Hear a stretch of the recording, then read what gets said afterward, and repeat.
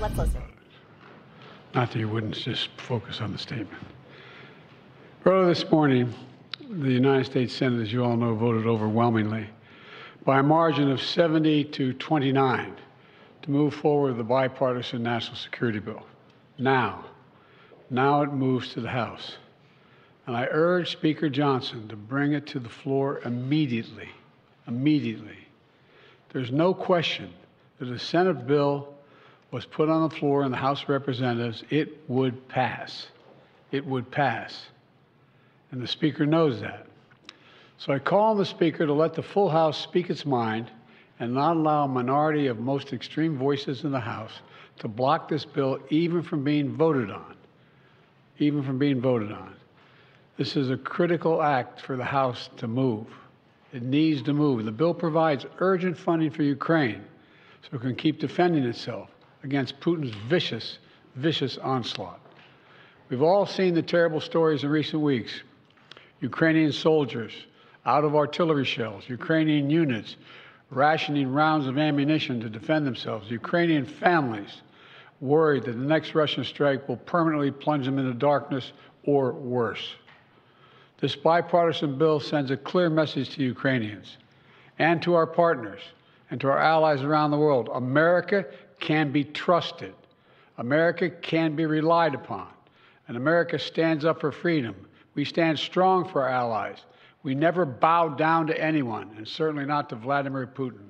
So let's get on with this. Remember, the United States pulled together a coalition of nearly 50 nations to support Ukraine. We unified NATO, expanded it. We can't walk away now. That's what Putin's betting on. He just flatly said that. Supporting this bill is standing up to Putin. Opposing it is playing into Putin's hands. As I've said before, the stakes in this fight extend far beyond Ukraine. If we don't stop Putin's appetite for power and control in Ukraine, he won't limit himself just to Ukraine. And the cost for America and our allies and partners is going to rise. For Republicans in Congress who think they can oppose funding for Ukraine and not be held accountable, history is watching. History is watching. History is watching. Failure to support Ukraine at this critical moment will never be forgotten. I want to be clear about something, because I know it's important to the American people. While this bill sends military equipment to Ukraine, it spends the money right here in the United States of America, in places like Arizona, where the Patriot missiles are built, in Alabama, where the Javelin missiles are built, in Pennsylvania, Ohio, and Texas, where artillery shells are made. And the way it works is we supply Ukraine with military equipment from our stockpiles, and then we spend our money replenishing those stockpiles so our military has access to them. Stockpiles that are made right here in America by American workers.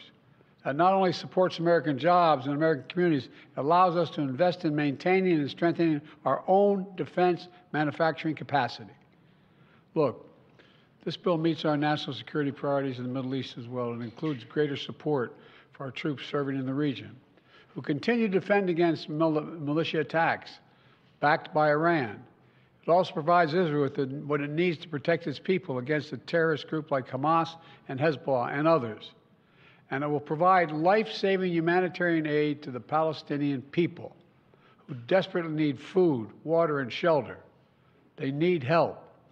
And finally, this bill includes critical funding for our national security priorities in Asia, because even as we focus on the conflicts in Gaza and Ukraine, we must not take our eye off our national security challenges in the Pacific. It's the responsibility of a great nation, and we are a great nation that the rest of the world looks to. And I mean that. The rest of the world looks to us.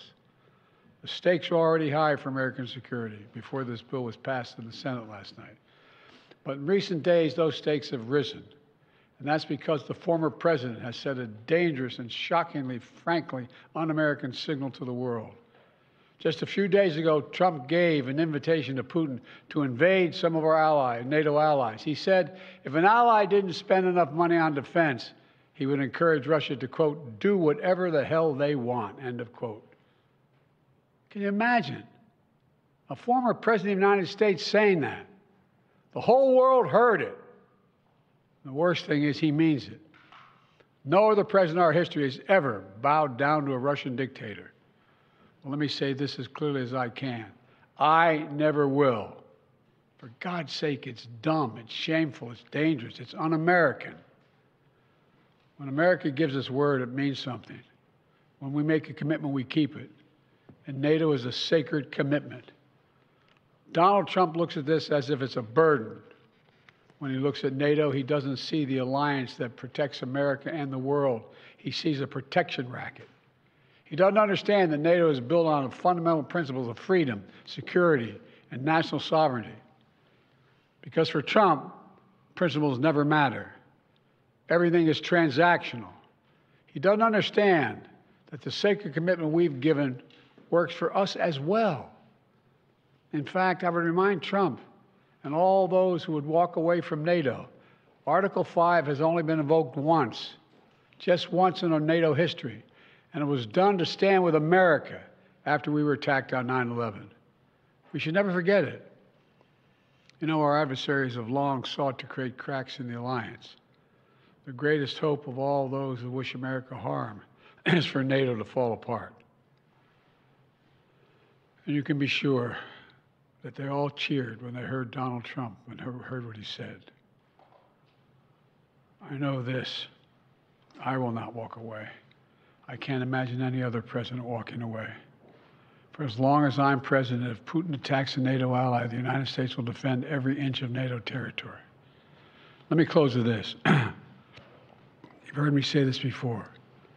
Our nation stands at an inflection point in history, where the decisions we make now are going to determine the course of our future for decades to come. This is one of those moments. And I say to the House members, House Republicans, you got to decide. Are you going to stand up for freedom? Or are you going to side with terror and tyranny? You're going to stand with Ukraine? You're going to stand with Putin? Will we stand with America or with Trump? Republicans and Democrats in the Senate came together to send a message of unity to the world. It's time for the House Republicans to do the same thing, to pass this bill immediately, to stand for decency, stand for democracy, to stand up to a so-called leader hell-bent on weakening American security. And I mean it sincerely. History is watching. History is watching. In moments like this, we have to remember who we are. We're the United States of America.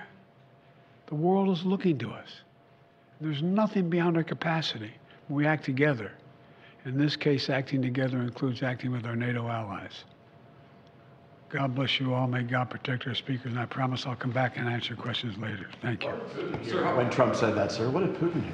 What's plan B if the speaker doesn't act? Sir, the hostage